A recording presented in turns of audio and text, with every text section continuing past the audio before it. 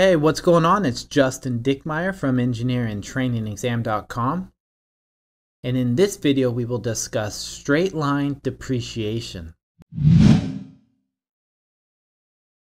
In this video, we will define the topic of straight line depreciation, walk through the general workflow of solving such problems, and jump into working an example of something we may see on the exam. The topic of straight line depreciation falls under the main category of engineering economics. Equations, symbols, tables, and information on the various topics covered in engineering economics can be referenced on pages 114 through 120 of the NCEES Applied Reference Handbook, 8th edition, 2nd revision. Straight line depreciation is one of the most commonly used depreciation methods around, and it's no coincidence that it's one of the easiest as well. Straight line depreciation assumes that the asset that's being depreciated does so at a constant rate. For example, if a certain asset was purchased at $10,000 and has a salvage value of $1,000, then its value will depreciate $9,000 over its lifespan. If the lifespan is 9 years, then the asset would depreciate uniformly at $1,000 per year. So let's walk through the general workflow. The goal of a straight line depreciation problem is to determine the depreciation of an asset at a specific point during its lifespan. With this depreciation defined, we could be asked to do one of many things with it, but the basis of these problems is to know how to find that value in the first place. The general expression for solving straight line depreciation is d sub j is equal to c minus s sub n divided by n, where d sub j is equal to the depreciation in year J, C is the cost of the piece of equipment, referred to as basis in the tax law, S of N is the salvage value in year N, and N is the year being analyzed.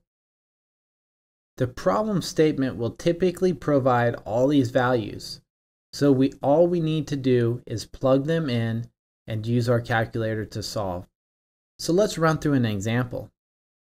An asset initially costs $5,500 when installed. The asset is said to have a 5-year lifespan and a salvage value of $800. Using straight line depreciation, what is the depreciation value in the 3rd year of its life? So let's run through the solution.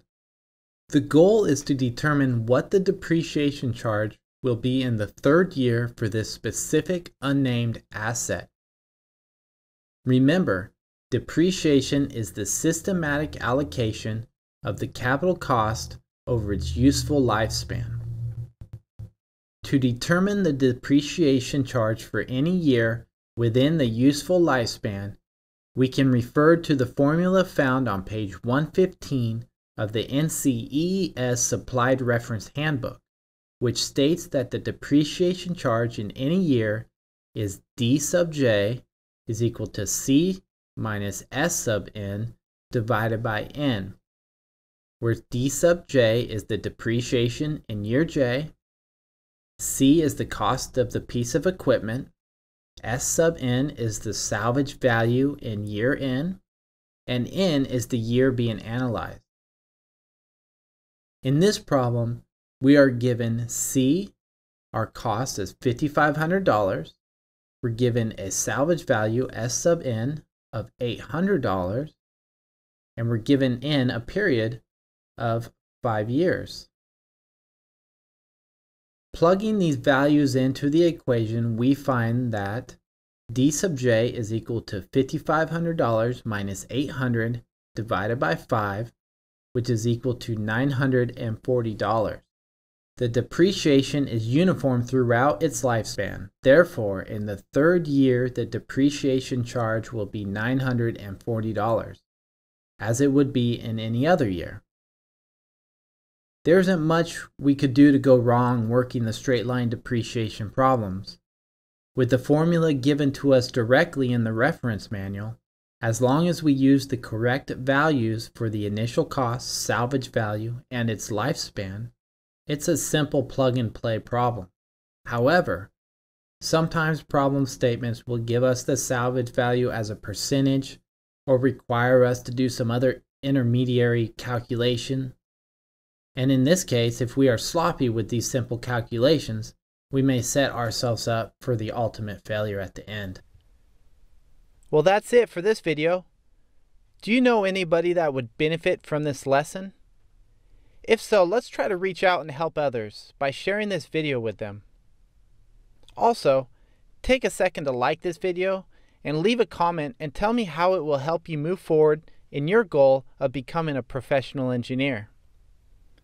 And finally, type in engineerintrainingexam.com into your URL bar and visit the site to download for free the transcript to this video along with the example problem and solution we worked.